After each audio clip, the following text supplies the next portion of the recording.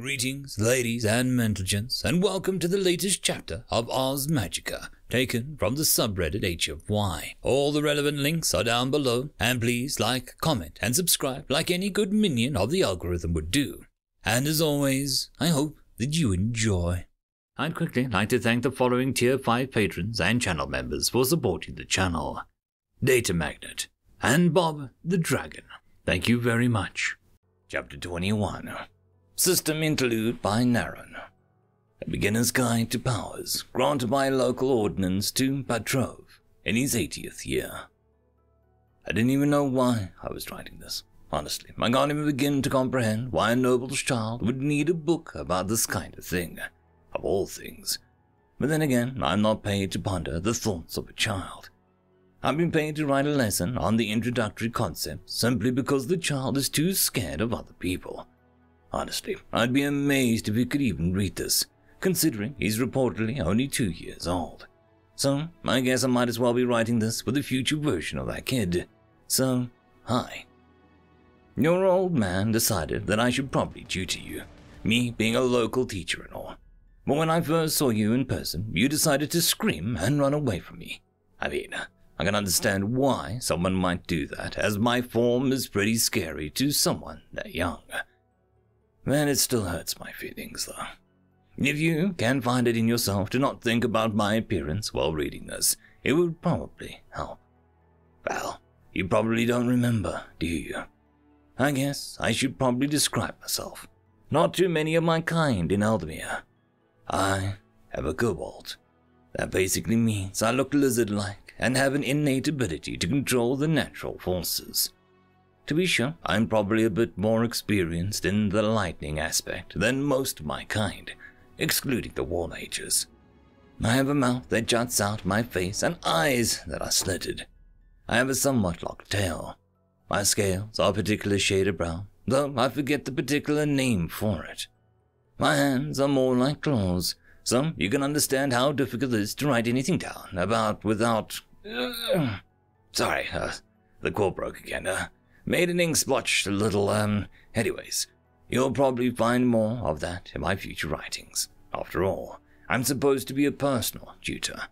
I guess that's as much as I can say, as your father is currently standing over my shoulder. Yes, I can see you, sire. I'll get to the descriptions now. For someone like us, basically mortals, there are 3 ways to get natural powers. Now, I won't be talking about some of the more complicated bits until much later. So, for now, I'll just focus on the natural strengths. Of these, I'll try and teach you a bit of them later on. Be sure to note that there will be other tutors that will likely be more specialized in those particular fields, and I'm not good at. Now, on to the main purpose of this little literary work. Powers. As I was saying, well, I guess the better word for it would be writing. Before, there are 3 main ways for a mortal to achieve power. Of these, 2 are more widely known and probably easier to do than the third. The first is probably the easiest way to achieve power. Before I go in depth about this, I must first state that I would not want you to pursue this path to achieve power. Most who delve into this type often have to break the thought container for it to properly function, the consequences of which are usually death if they are not able to control the first burst of energy. I understand that for those at your age, you probably put those mages on a puller, but you must remember not to head down that path. I am told that this is because your older sister is already making a hallmark in it. Also, breaking your mind is simply not advisable under the circumstances. You are, after all, the first son of your father has ever had. The second way is the second easiest, and also the way that I'll be trying to teach you. That of the way of the body. The body is essentially an instrument for one's will. If you push yourself in the right ways and have the right amount of energy to perform those actions, you can harness that energy to bless your body with specific qualities. Some of those are simple in mind and concept. For example, one could harness their energy to make oneself able to endure scorching heats or become resistant to blades. What I aim to teach you is something more complex, that being putting a touch of affinity into your body without suffering the consequences that getting one would get you. For example, I've managed to put lightning into my bones. I'm now the fastest in my family, even better than my wind affinity brother. This has also enabled me to inflict paralysis, albeit only for a short time, upon those who touch me without consent. Once you get over your fear of me, I will be much rather try and show you this in person and walk you through the steps. Your father has expressed some concern that I haven't talked about the third way to earn power. I honestly don't know what he expects me to say about it. I've only had a passing occurrences with monks, but I guess I should probably try and give you some introduction to the ideas of one who may be a future tutor. If you couldn't tell already, the 3 paths to attain power lie in the 3 main aspects of what makes a person. For magic, one must free and control the energies of the mind. For enhancement, one must connect and control the energies of the body. So, what's the last thing missing? Why am I writing a question in a book? I'll just state the answer plainly. It's the soul. You must understand that I personally do not know what messing around with the affairs of the soul actually do. I haven't had much experience with it, other than seeing others use it to perform actions that I thought weren't possible.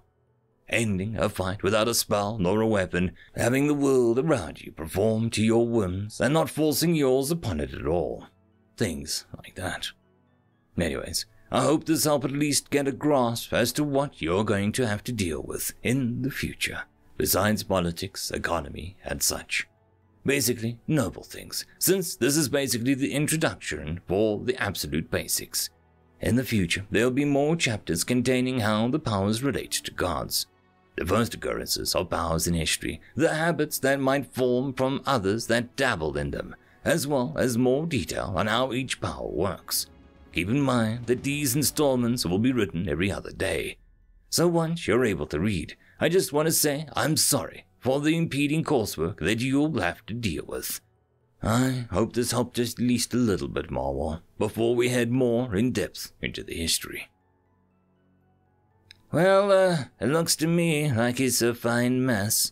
His eyes gained a bit of clarity as he looked over at the plains. The monster seemed to be green in its entirety, which meant that it was either one of 3 things. It was meant to camouflage amongst the grasses. It had some element of poison in it, or it was made up of plants. To Marvel, it was more than likely the first or the second and the third. Plant monsters were a rare thing to begin with, after all. Having one appear out here seemed almost like an impossibility. Marvel had debated whether or not it was worth trying and running away. He figured that running away is, almost always, the most appropriate action to take.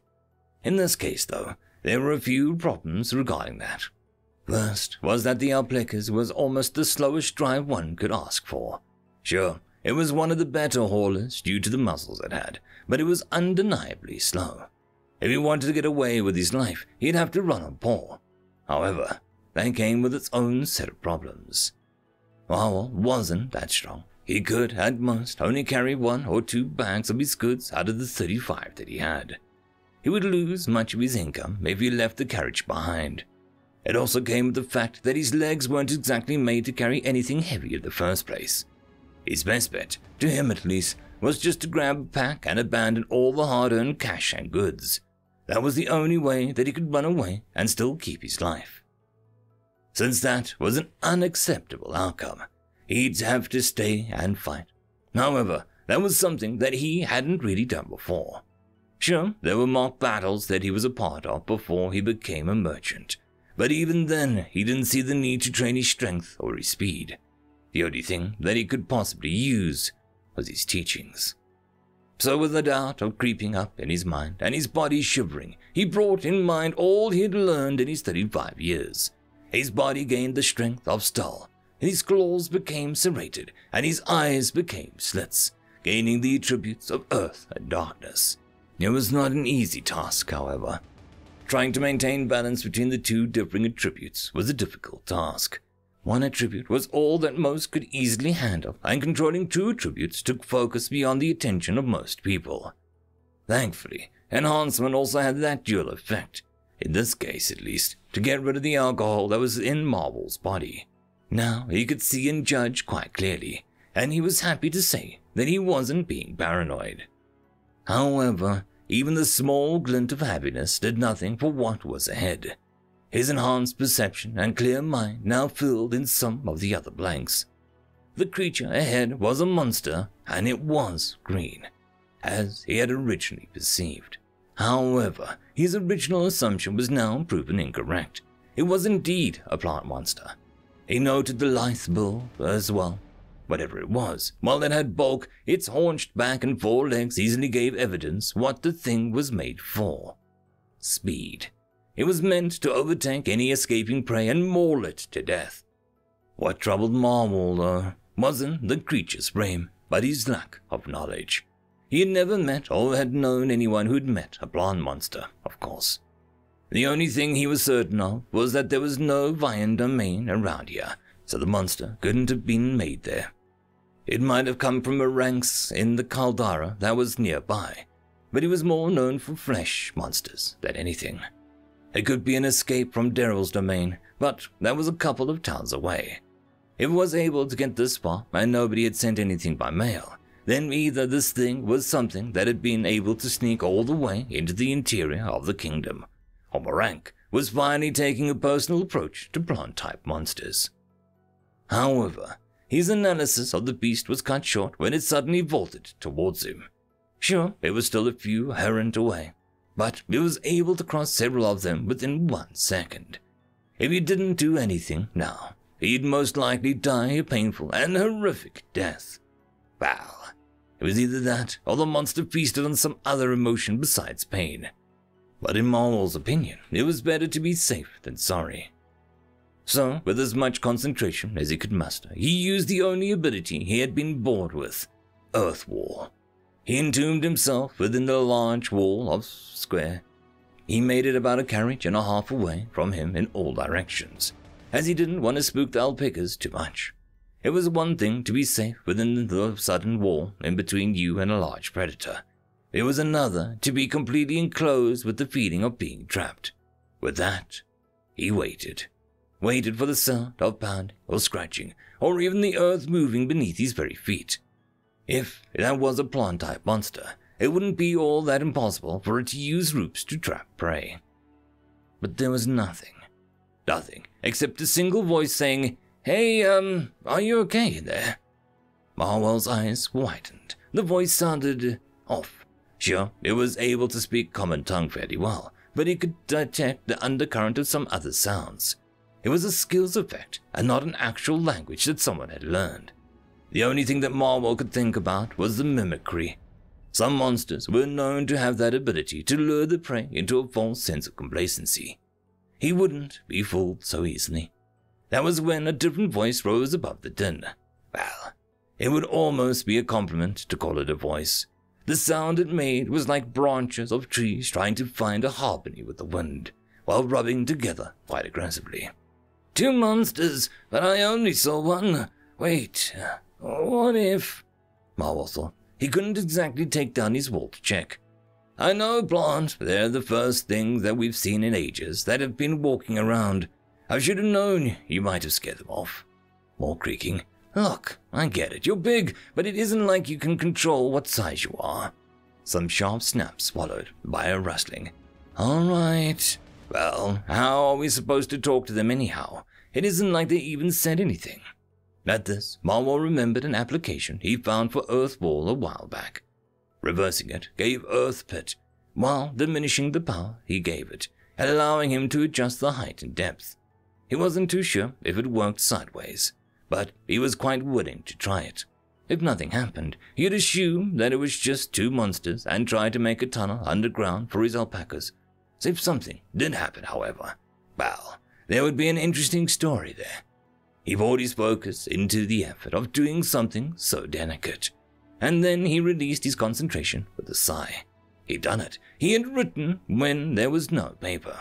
He had done something new with his ability, something that made all of his previous purchases of paper appear to be less than necessary. Who are you, friend or foe? What in the place of eternal damnation? Wait, could it, me and Blonde are friends. He's a good boy. We're sorry we scared you too bad. Ah, Marwell sighed in relief. It was just an expert tamer. And dear merciful gods, his heart wouldn't stop pounding. He feared that he was a monster and he could just climb over the wall. It wasn't like he could make a seating over his enclosure. He changed the words. Yeah, don't worry, he's perfectly tamed. A slight rustle. I know, you're a wild animal. You can't be contained. Look, it's fine. This is the first goddamn person that I've ever met in forever that wasn't actively trying to take over my mind. I mean, like he could at least help us. All right? A slight shift in lettering. All right, we'll make sure to stay still. I understand that you might be a bit frightened of his appearance, though, so I would suggest maybe, not screaming at him. His ego is very fragile. A sharp snap. I just thought you might appreciate it if we wasn't bad-mouthing you in the future, okay? I'm not trying to imply anything here. A brief rustle occurs before dying down to nothing. So, are you going to pull down your walls, or are we going to sit out here without seeing you? Marwell prepared himself before releasing the walls. They fell back down to earth with only a slight outline regarding where they were pulled up from the ground. Light filtered back into the space properly, and he was slightly blinded due to his enhanced vision before he saw what was made the alpacas tremble in fear. It was a wolf. Sure, it was made of moss, leaves, ivy, and wood, but it was still a wolf all the same. It was also a fair bit bigger than an average wolf. It was only slightly less tall than the alpacas, and before he could bring up his walls again, he noticed the thing sitting on top of it. He didn't really know what to make of it. It wasn't a kobold, Essep, orc, or even a bast like him. Sure, it had the same traits as a lot of them, preferably taking after the Essep, but its body was built slightly different. Its legs were far thicker than any eaves, and it had no fur on its visible body, like a bast's. It did not even have a tail like a kobold, and even its nose wasn't like an orc's. An undiscovered tribe, maybe. It would certainly make sense, judging that the only things on its being were plant coverings and the leafy satchel dangling off its shoulder. Oh my god, you're wearing clothes. It's been so long since I've had any proper ones. And look at you, you're so short, it's adorable. You're almost like a cat I used to have. There was a brief rustle from the wolf before Marwell inwardly sighed. He motioned them to come closer. He guessed he couldn't fault it for gushing over him like that. If he hadn't seen one of his type before, he doubt he'd seen his either. Well, this was almost a once-in-a-lifetime occurrence for him, he supposed. He dreaded having to deal with this, man, it appeared. Tourists were always the hardest to deal with in his experience as a merchant. End of story. Chapter 22. So, you can't talk. The cat person shakes his head yes. All the while, he's just staring at Kojo. Is he, rare or something? Look, I understand Kojo's a little big, but he can't help that. It's just who he is. Kojo's eyes open up, and he gives me a nod before closing them back up and falling asleep. Or at least, I assume so. It's difficult to say if plants actually sleep or not. The little guy shakes his head before frowning a little bit. I feel the ground shake under me as words are once again spelled out. It's not that. Well, maybe it's partially that. I was just wondering how you keep him around. You say that you haven't tamed him, and yet I cannot think of an animal that stuck around any specific person for this long, unless you raised it. I turned my head away from the ground to stare across the campfire at the person. Well, it turns out that since I saved his life, he feels like he has some sort of life debt thing that he's got to pay back. I personally don't understand it all that well, but I've accepted it. The cat nods before once again gesturing to the ground next to me. I won't ask about it, in accordance. If you're willing to tell me, I bet it'd be quite the story. I look back up to find his eyes shining. Accordance with what, exactly? What do you mean? In accordance with what? Is there some sort of law of the road? At this, I can noticeably tell that his fur bristles. His head tilts up towards the evening sky as he sighs somewhat raspily. The ground shudders. Then either I'm your first contact outside of your tribe, or other people have been quite distasteful towards you. Well, you're the first person I've met since I escaped the Caldara. There doesn't seem to be any noticeable change in him other than the slow tilt of his head downward. He meets my eyes as I can feel the shiver in the earth. Are you a monster?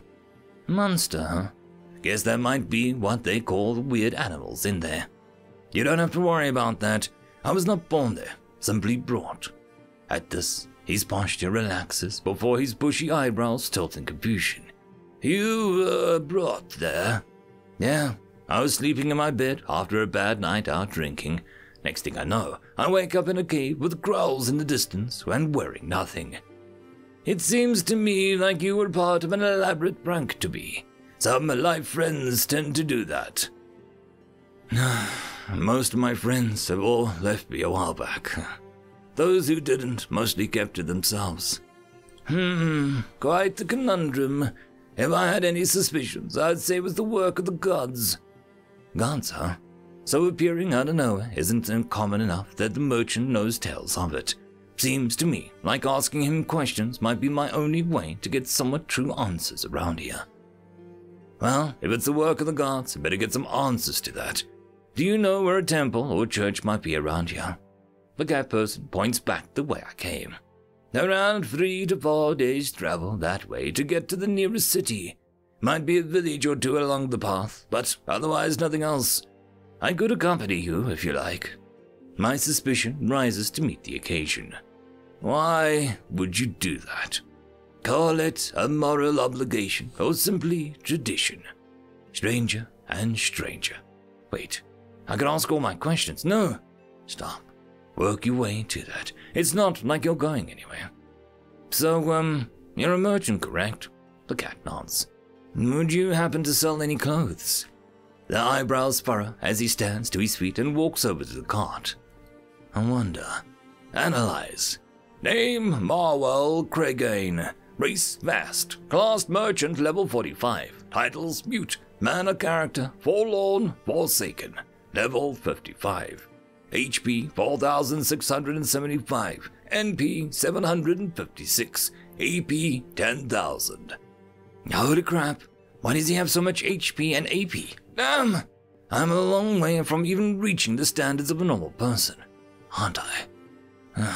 Crap, this is bad. If I get into a fight with him, I'm done for, even if he's a lower leveled. It's a good thing I figured out that he was a guy, though. Otherwise, that would have been awkward to ask. I hear a rustling from his cart. I look over to find the armadillo cow who was awoken by the noise, but he just puts his head back down and munches on the grass. Then the cat. Wait, I know his name now. Marwell emerged. His return almost seemed holy in a way. Maybe it was the lack of decent communication. Maybe it was just me being away from civilization. But seeing those clothes that he brought out almost made me believe that there were gods again. I was brought out of his musings when I felt the tapping on my foot. I looked down. I got an extra set of pants, a shirt, and a satchel. Must be better than leaves, Believe me, you have no idea.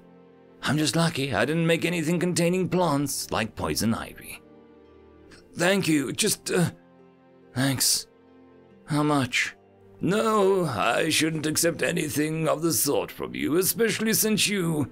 The ground shimmies a bit before new words appear. How do you have money if you lost everything? Wait a minute. I think no, I have a way out of this. I got it from the voice of the gods when I escaped the Caldara. He noticeably thinks about it for a second before nodding. He walks over to me and hands me the clothes. Wait, there's no underwear. Crap. Better than nothing, I suppose, but it's going to chafe like hell. As I put on the clothes, I find that the pants are a tad tighter than I'd like, and I'm pulled out of my musings by you know what? I'm kind of tired trying to make dirt writing interesting, even if it's by magic. So, where are you from? Don't think I've ever seen your kind around here. Should I? Nah. definitely not. If what I'm thinking is happening, then, no. Don't particularly know all too well. I was part of a small tribe that interacted with, think, stupid. What's the typical fantasy race? Dwarves? Seriously, you picked dwarves, why? Why am I stuck inside your brain? Can't say I've heard of that race, but then again, I've never seen yours before either. He is noticeably staring at Kojo. So how did he evolve? Evolve?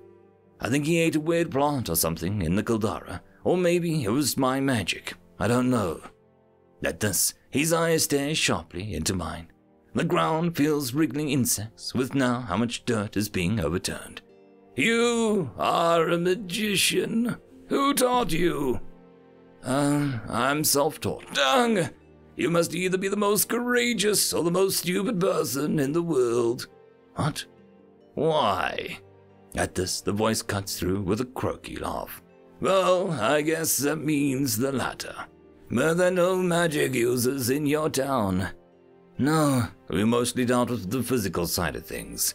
Ah, reinforcement then, same as me. Well, let's just say if you did magic wrong, you wouldn't be here at all. Reinforcement? What is that? Wait, would I be dead if I did something wrong? What? What do you mean, dead? Most magic users do one thing before they're even able to use magic. That would be breaking the mind sphere. Any wrong move when doing so would have led to brain-dead husk set to explode at the slightest provocation. So that sphere wasn't my soul, but my head. Dear Lord, why am I always so close to death? Now I don't even want to use magic, but at least it kind of explains why dual thinking works like it does. Probably just a self-preservation instinct that got put inside that, mind sphere. Is that the technical term, or is it my translation just not too good? Well, it's a good thing I'm not dead yet, right? He laughs again before pulling out some raw meat out of his pack and cooking it over the flame. I'd say so. What magic do you use, by the way? I assume plot-type ones, yeah? No, it was healing. He freezes. Where his posture before was loose, and he was always slightly moving, now his posture is rigid. He doesn't even seem to notice that his little piece of meat falls into the fire. I hear his labored breathing, almost like panting, as his method of communication was set up once more. Are you a priest? No, not really. Just got an aspect for it. I see. A pause occurs in the conversation as crickets click in the distance. So I assume that is not your true form. Oh yeah, aspects change your body, right? I mean, besides coming a bit paler than normal, I'm kind of about the same. His eyes seem to furrow as he stares into the fire and sighs. You said about the meat? Yes, I usually keep it in storage until I meet someone on the road. Best to share a nice meal between others, right? Yeah, I get you. So if you're a merchant, what kinds of things do you sell? With that said, the merchant got up and tore through his papers while the ground rumbled like an earthquake. Dear Lord, what did I just unleash? End of chapter. Chapter 23. There was an order to things. That was how Grodai usually liked it. He was a simple man that liked simple things. For example, every other day he would go to the market, sell his produce, and buy from the baker's daughter. Further into the night, he would then go back home, pray for a good harvest, and go to sleep early after making sure his cattle were safe. It was a simple pattern that he often repeated, only broken up by the village head on various occasions. There would be a monster sighting, and all of them would have to pool their money to post for a hunter, or perhaps a festival was coming up and they needed his help with decorations. Other than that, Grodai kept to his schedule, and he was happy. Today, that had changed. Rather, instead of going and doing field work once again, he was caught outside his house staring down the road at something which caught him off guard. There was a carriage coming to town. Normally, this isn't too distracting for him. He'd usually walk over, say hi to the carriage driven, help with directions, or tell them where he might be able to stay for the night for cheap. He did live on the outskirts for a reason, after all. Now, what caught him off guard was the thing beside it. That, without a doubt, had to be a monster. What confused Gordry, though, was the fact that this was calmly walking next to the carriage. Now, Gordry wasn't exactly sure why this would be something that occurred in the real world. He had, of course, heard about tamers before, but he hadn't ever thought that he could tame something that big. Plus, the class details weren't exactly known to him at all that well. The local lawkeeper would probably know about it better, but he hadn't talked to her for forever. Plus, he doubted he could get to her in time before it arrived. So, he put on a brave face and walked over. If he couldn't get the news out, he might as well stall for time. At least, long enough for other people to notice. So, with determined steps, he abandoned his fields and walked closer. It wasn't until he was able to make out the detail of who was riding the carriage did he realize that he had nothing to fear. Sure, the monster was looking at him, more like staring, really. But he was witnessing an old acquaintance coming to town. He also remembered that he was about to bear witness to a flash much closer than what he was normally used to. So he closed his eyes in preparation. Something bright flashed through his eyes, along with the sound of thunder. He opened them again to see the familiar message. Marwell the Merchant. Marwell, I didn't know you were coming around. Glad to see you so soon, but did you not sell a lot in the city? At this, there was some fuss as the driver's seat as Marwell reined in his alpacas. Meanwhile, the beast beside the carriage had fallen on its face in a dazed state before picking itself up again and glaring at the carriage. It growled a bit before focusing its eyes back on the road. Marwell, what's going on out there? Was taking a nap. Already in the city. At this, Gordry saw a thing pop out of the carriage blinds. Ah, hello there. I take it the piggin over there is yours. He glanced over at the aforementioned green beast before looking back at the Ev. Wait, are you an Ev? Gordry looked askance before raising himself in pride. Why, I do believe I am, good sir. Why do you ask? The thing looked conflicted before giving a response. Not seen too many Eves in my time alive. Only heard about you through others, you see. And to answer your question earlier, yes, that is my friend. And no, he won't eat you. He's thoroughly a plant, so he just needs water and sun. At this, Gordry was seen visibly relaxing, before he noticed that Marwell had pulled out his chalkboard. Sorry for turning on that little marvel while you were right in front of me. I guess I was only paying attention to the village. You're not injured, are you? Not too much, to be honest. Some spots floating around, but other than that, not much. Marwell's smile returned to his face. Good, by the way, this is my companion, Dave. We met on the road and I've agreed to shepherd him across to the next city. Gordry struck his hand upwards towards the thing looming over the seat. Pleasure to meet you then, Dav. Dave sat down next to Marwell and reached a hand back down before giving a handshake. He was well. I tell you, there hasn't been many people I've met who are willing to handshake now and again. Don't mention it. Little hospitality tends to go a long ways. Anyways, how many marbles you got this time, Marwell? The little boss thought, checked under his seat, pulled out his written documents, and started counting. Dave leaned over and took a look at the paper as well. Seems to me it's just a bunch of... At this, Marwell stuck a hand into Dave's mouth, before showing his response on his board and sternly glaring at the occupant. It seems to me like Marwell's mystical marvels and mercantile can go open for business for about a week before heading off. Gordry nodded. Seems about right. Although, given you have a passenger, I say you probably wouldn't spend less time here. Marwell nodded.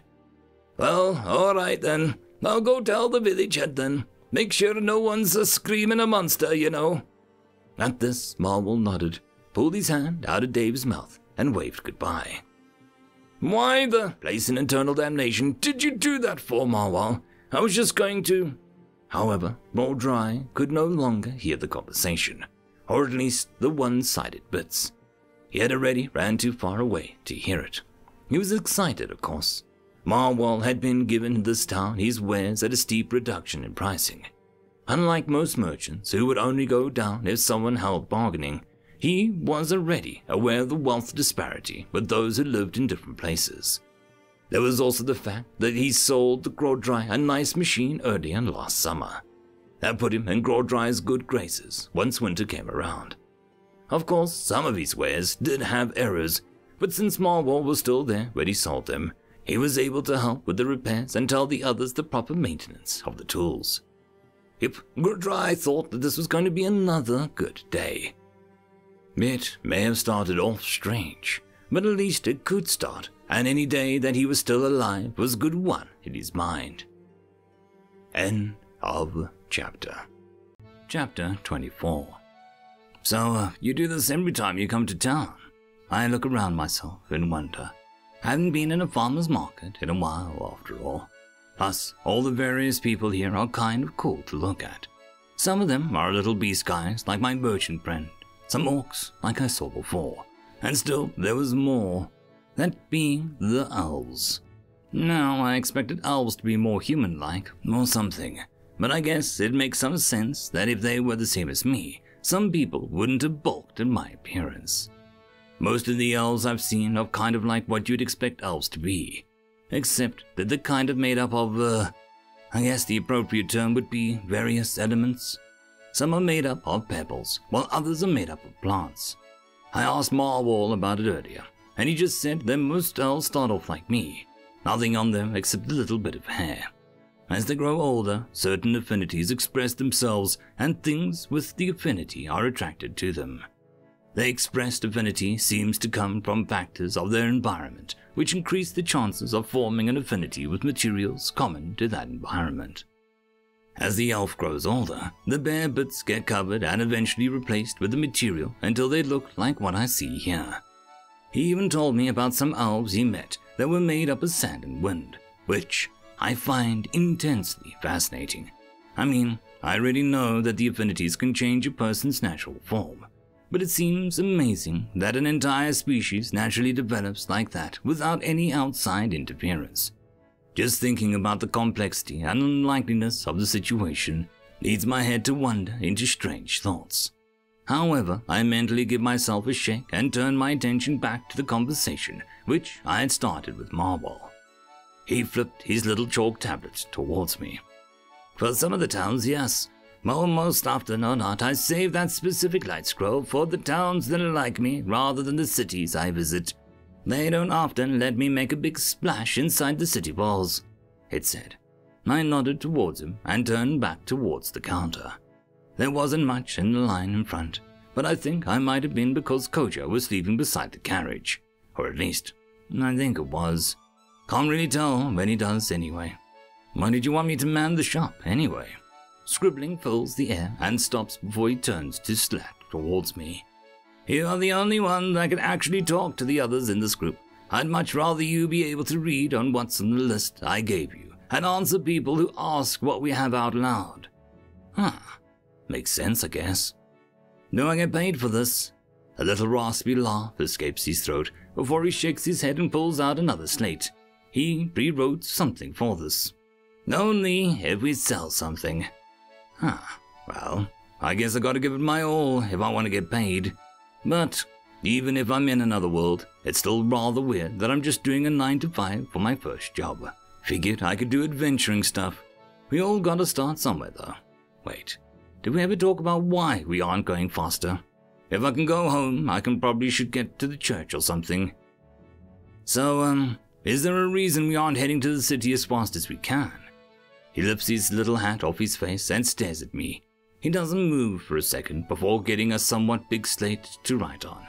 Chalk scratching fills the air as he writes a few words and turns it towards me. Your village wasn't very religious, were they? Is this something I should know about? Cautiously, I shake my head and he scribbles some more. There are some gods who only show up in their churches at specific times. For this particular city, its church's goddess doesn't show up until around late at night on Seller's Day. That's weird. That word isn't translating right. Is it the name for the day that doesn't translate correctly, or are there more than 7 days per week? Sorry, I couldn't get that last word. I may know the language, but my reading skills are kind of bad.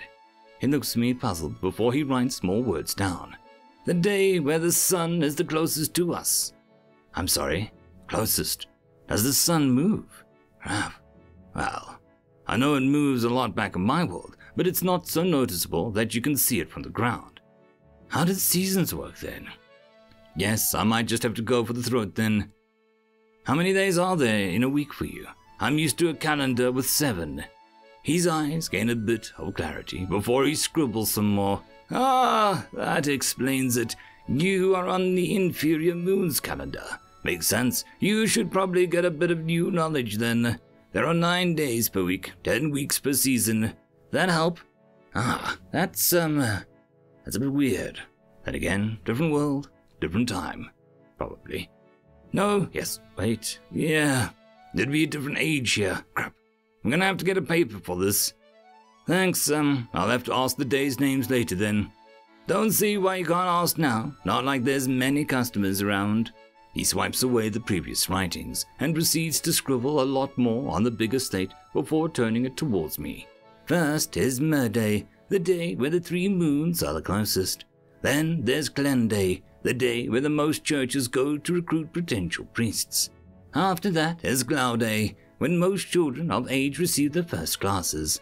Then Harper's Day happens. It's when most open-air markets open, which happens to be today. Papra Day, I forgot what happens then. Trail Day, which is the start for the rest of most of the working class. Jur Day, which I can't recall off the top of my head either.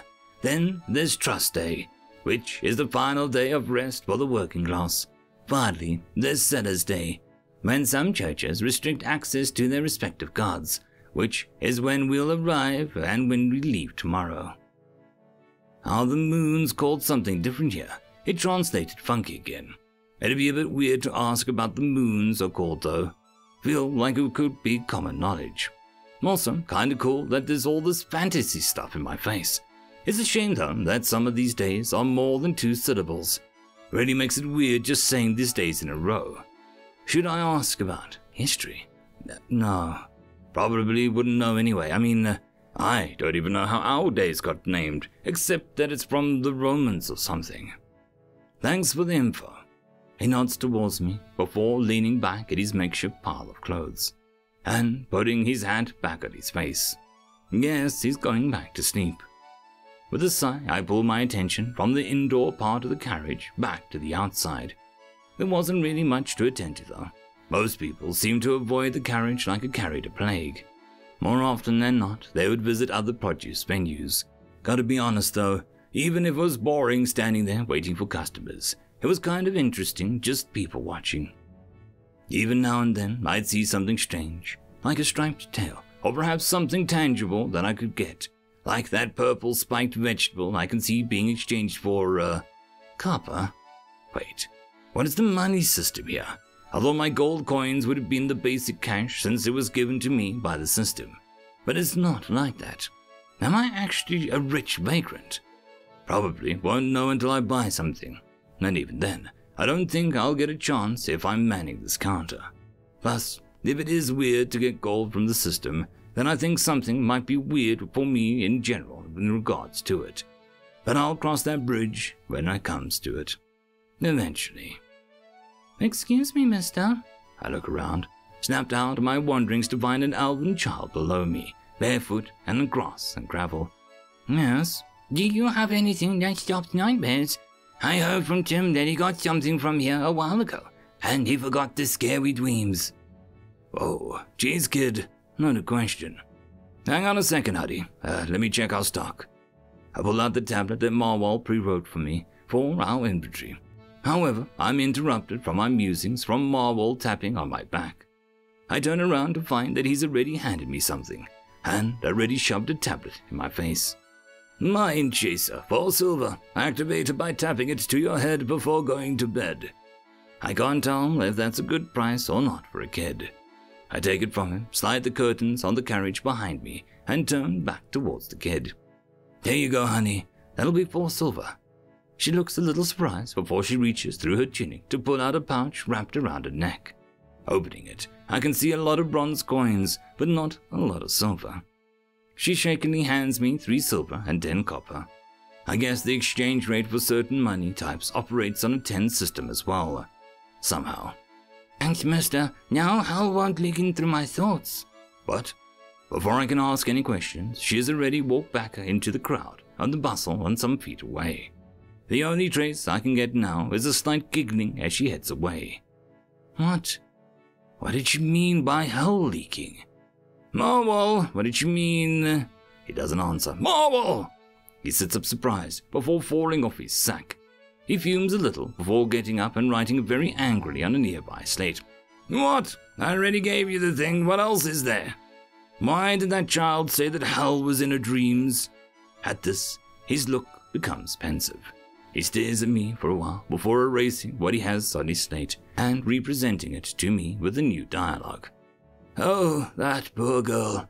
Seems she's of age. What does puberty have to do with this? Puzzled, he writes some more. Sorry, I forgot your kind doesn't have much contact with the gods. Young minds of a certain age in a place near a realm of influence are prone to certain impressions from that realm. Impressions of that god's personal dominion. That isn't right.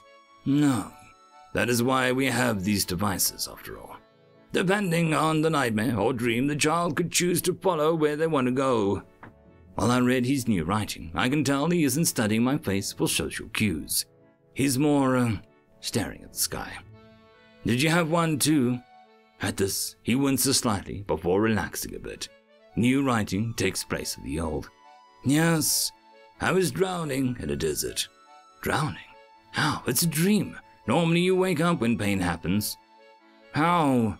Sand whirled around like the sea and rushed down my throat while I tried to push myself above it. I could sometimes see the skeletons grasping for the open sky before consumed by the sand as well.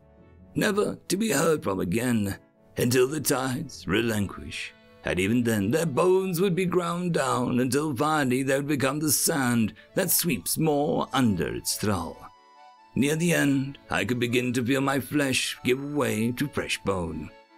That's goddamn scary for a kid. I mean, I didn't have nightmares like that before, but I did have one about everyone but me being made up of bees, and that scared the crap out of me. How old were you? He snaps out of whatever vision he had, before erasing the large tablet he brought out and bringing it up to my vision, a smaller one, with only a couple notches. 6, but that was because I grew up in a heavily religious city. There were churches almost everywhere, and none were more vocal than the agricultural ones. After all, the city was maintained by a multitude of farms, so most people got scared of not doing their daily tasks to maintain the god's local influence in the region. That's still messed up, man. Why can't you just hand one of these things to everyone? Why do you have to make them pay? You don't think that I already offer them a discount? This is a particularly poor town, Dave. At the price I was giving it, it's costing me money to even buy it in the first place. I would love for there to be one available for everyone if there could be, but not many people can make these magical items cheaply. I sit in silence on the little stool, registering Marwell's note. I turn away from him, nodding, staring back at the village. Only now do I notice how run down everything is. The shingles are falling off the roof.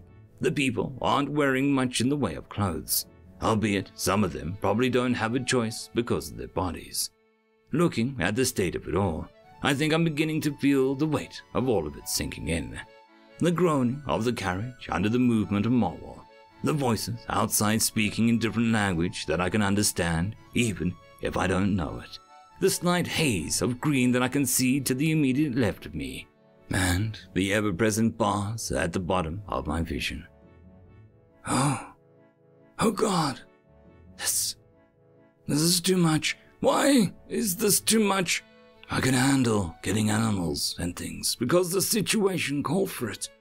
I could even accept something like the system I was forced to have. I could even explain understanding Kojo because I thought maybe I had developed something of a Wilson in a volleyball. I can even explain that I'm understanding this language because, why can I explain understanding this language? Isn't understanding the language a really bad thing? Like gods can see in my head and read all my thoughts.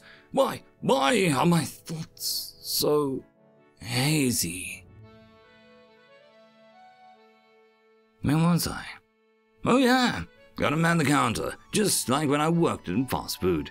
Shouldn't be too big of a problem. After today though, we're finally going to go to the church. I can finally see if gods are real or not, and if they are, why the heck was I taken from my home like that? I can't keep the smile off my face either. I'm so excited. I'm kinda bored though. Even with people watching, I still haven't had a single person walk up and buy something. Must be something that Kojo's doing. Oh well. End of chapter. Chapter 25. The night sky glittered as the blue moon was eclipsed by stars. Sounds in the biped village were almost non-existent as he breathed in the night air. Of course, he wasn't exactly alone in doing so. The beast bird next to him did so as well. So, why not leave? For a thing of your size, I assume there would be better things to do than stick around. He turned his head towards the origin of the hoarse voice. The large beshelled. He was, of course, slightly upset that it wasn't still scared of him. Seeing him nearly wet itself in terror brought back some feelings of superiority for a while. But after a couple minutes alone with it, it was the most questioning thing that he'd ever spoken to. Besides friend, of course. It was a promise. One cannot often discount their own words too often. Otherwise, how else can one uphold their honor and their own self-image? His reply made the beast chuckle as it turned away from him to stare at the gentle flickering of the lanterns, their blue glow seeming to calm him. Over the trodden path, there seemed to be light spugs splitting about, landing on some of the wooden supports of the buildings. A promise like that isn't too often attainable. Sooner or later, you have to leave him. The beast's voice sounded melancholic as it looked towards the end of the road and gazed off to far-off plains, before turning his attention back towards the sink beside him to speak words that he was sure that it needed to hear. You do not belong here. I know that. Believe you me. I can still feel their stares even when I pretend to be asleep. The plant sighed like a creaking tree, as something seemed to tease at the edges of his thought, some forgotten feeling from long ago. He couldn't quite put a name to it, which was odd considering becoming who he was now made his mind seem a bit clearer. It seems to me like you're trying to keep a hold of yourself. From what you've said before, he was the only thing to stay constant between you before and now. What the Beshald had said seemed to ring somewhat true to him. His friend was the only one that could tell whether or not he changed in between his evolution. He did not know if his mannerisms had gotten rid of, or he simply developed new ones. For something to stand within him through it all, it would have been fairly easy for his friend to know whether or not he was changing more than he did himself. You could pray to Onda. Since you've done so much, he might have taken notice of you. At this, the plant balked. How do you know of him? How do you know of his overbearing pressure? His questions made the beast chuckle a bit before shaking a little. You think that only your kind know him?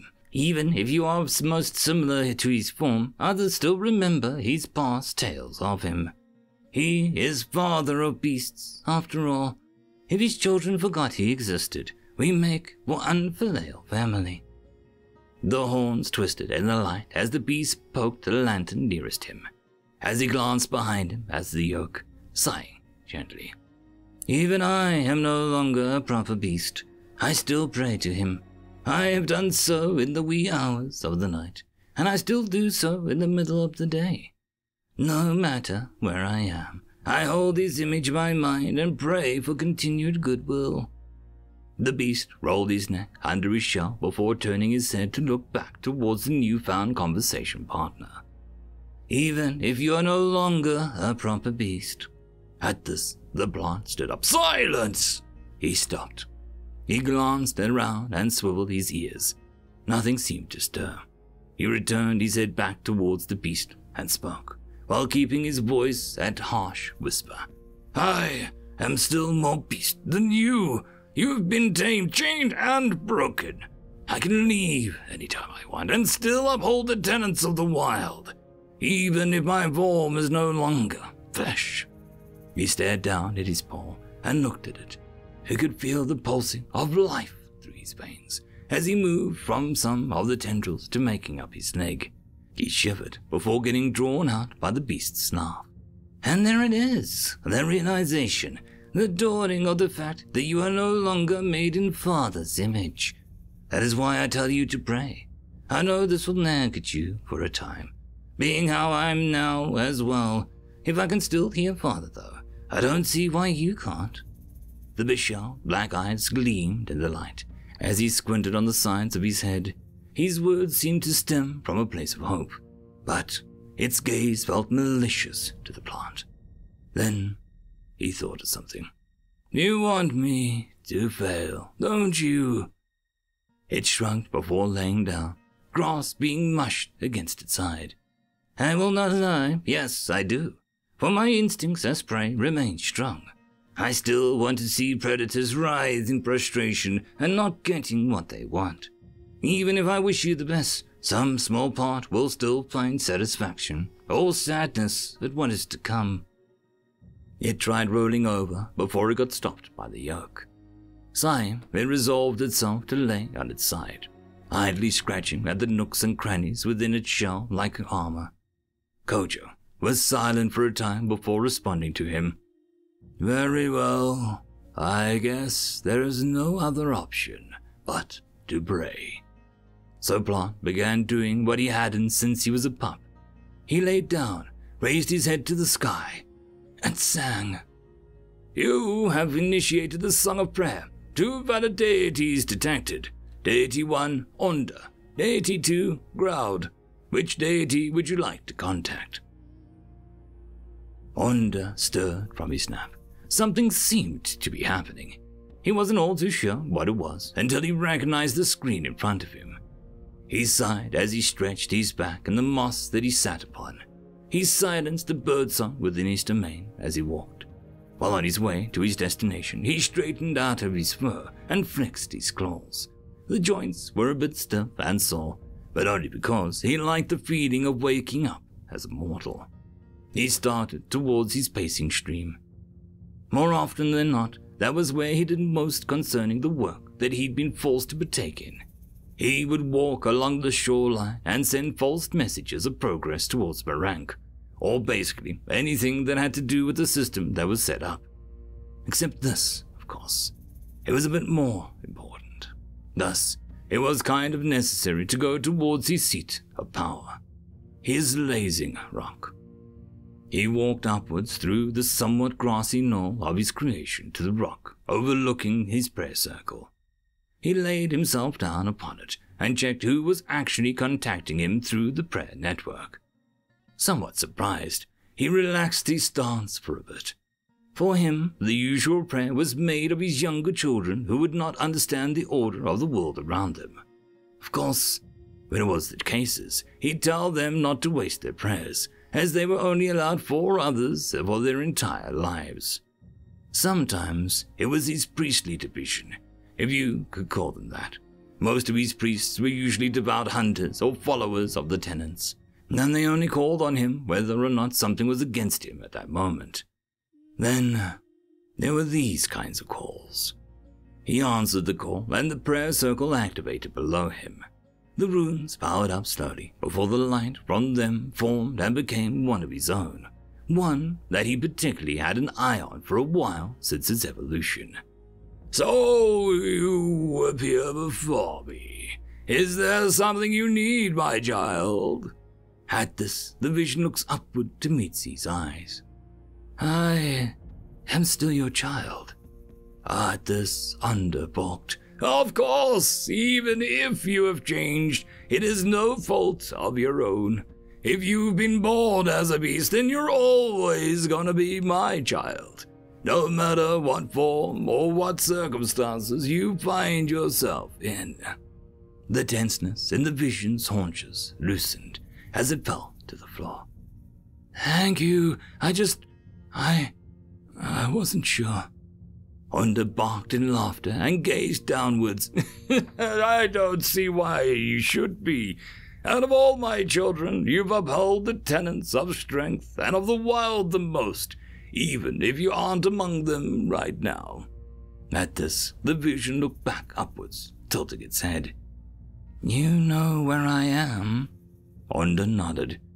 Why wouldn't I know where all my children are? Plus, the company you keep is quite interesting.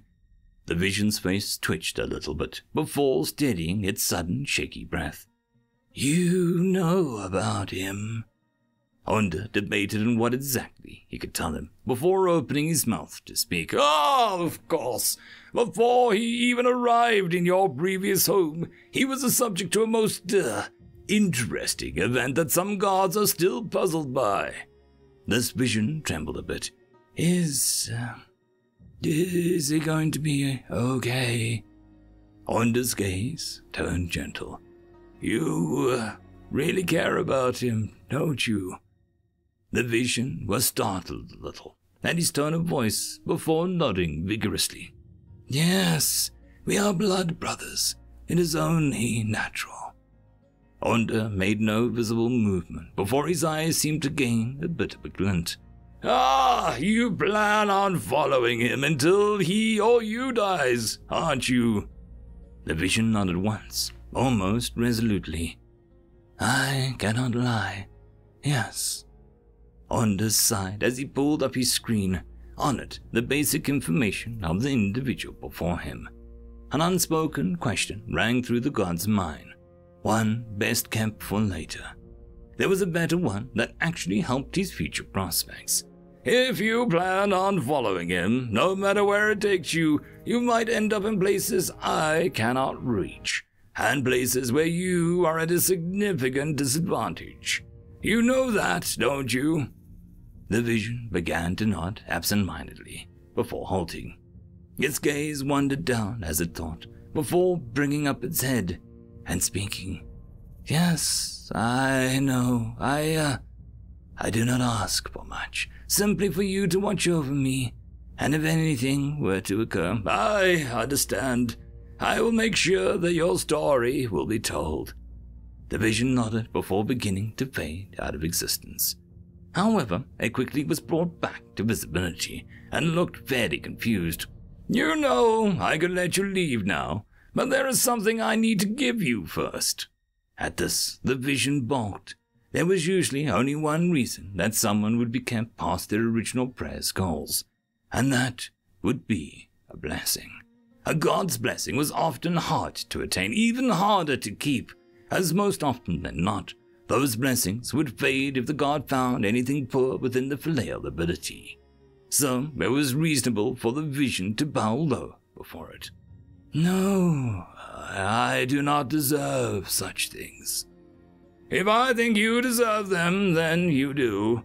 What other authority would you say could better judge you? At this, the god stood up for the first time in the entire conversation and began walking downwards off of his sitting rock through the air. As he got closer to the vision, it began to shake violently under the throes of emotion. It was only when a paw touched his back that it stopped. I name thee champion of the wilds and of beast. May you walk unhindered by peer and those of lowly station. May my power flow through you along with my will as you walk the ground. May your claws find victory and your height go untarnished. As the ceremony played out, the vision began to get clearer and clearer within the glade, its form gaining definition beyond what the light gave it. Now that you have been appointed the station, I hope that you can bring honor onto it. Plant nodded. By the way, there's been something bothering me about your name. Plant cocked his head. The skill makes everything a tad too literal for my taste. Your name wasn't meant to be literally Plant. It's exactly what it sounds like. Gojo. Gojo nodded. Before I bid you leave, there is something I need to do. A screen appeared in front of Gojo. This is the result of your new vocation. You can now understand the common tongue of bipeds, as well as read their language. This makes the voice much easier to understand, as well as more ingrained with you. Your abilities will be better understood, and I've also left you some new ones for you to figure out. He gestured towards the bottom of the list. I think you'll find this one particularly helpful when trying to join your friend inside places you can't go. Kojo stared at the last line a bit before grinning. Thank you for all you've done, my god. Onda tilted his head. It was of no real consequence. Let it not be known that I do not help my children if I am able. He nodded his head downwards towards the runic circle. You should probably go soon. Doing this made you actually disappear from the world, and some might question where you are if you spend any more time here. Kojo nodded before he vanished, without a trace. Onda looked around the silent glade before sighing. It wasn't often he held company, and it saddened him that he had to send them away so soon. Of course, in his mind he knew it had to be done. After all, as all things are with gods, this was calculated, albeit with the child's best interest in mind. If he wanted to pick a champion, there was no better to pick. This was a fusion that hadn't been seen in a while after all. It would be rather unfortunate if he hadn't been able to capitalize on it before Groud could. Plus, this let him get a fair bit closer to smelling where exactly the newcomer was. So far, he had gotten scents of grasses and flowers, and the slight scent of wood and the sea. There were a couple places like that he knew of. Fewer still had cities nearby. Onda could only hope that he could find it faster than any other god here. The plan was at stake, after all. End of chapter. And that, my friends, concludes this video. I hope that you enjoyed, and if you do, please consider supporting the author, even by popping over and leaving a thumbs up or a nice comment, just to show your appreciation for the story. However, if you wish to support this channel, there are links down below which will help immensely. I will see you all in the next one, and until then, I hope that you have a fantastic day. Cheers.